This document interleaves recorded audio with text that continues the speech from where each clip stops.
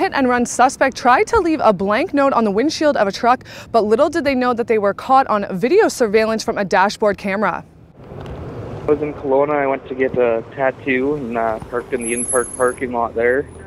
Around 12:30 I left.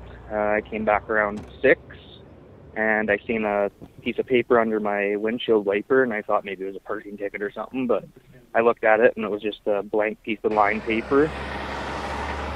And I kind of clued in that maybe somebody left a fake note, and I took a walk around my truck, and there's a big dent and some scratches and some paint on there. So I checked my dash cam, and he's not as smart as he thinks. For Castanet News, I'm Elena Kelly in Kelowna. Find your next boat, bike, RV, or snowmobile in our power sports section. You can find it in the classifieds button on the yellow masthead.